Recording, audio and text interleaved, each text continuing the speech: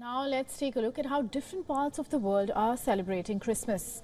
People from around the globe flocked to the St. Peter's Square for Pope Francis's Christmas Eve Mass and prayed for a peaceful world. People gathered in a compound lit up with a Christmas tree. And while Pope addressed the Christmas Eve Mass, he added that the futile war must stop.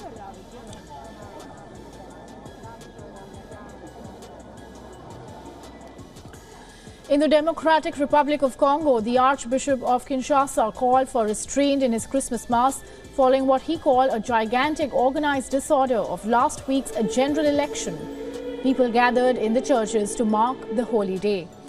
The DRC has been shrouded in chaos and violent crimes against civilians for years now.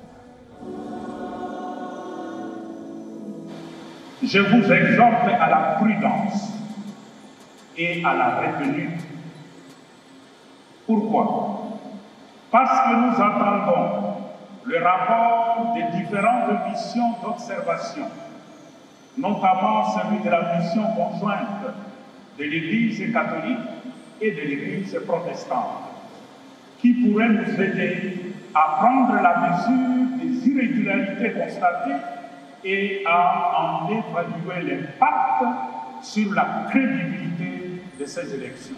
The Archbishop also commented on the Catholic Church's order to bless same-sex couples, adding that it remains moral disorder in the African culture. Meanwhile, in Turkey, people encircled the only surviving tree amid the ruins of an ancient Orthodox church.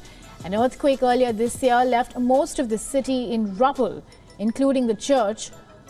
However, this did not in any way affect the Christmas spirit, and as people came together to attend the first Christmas Mass.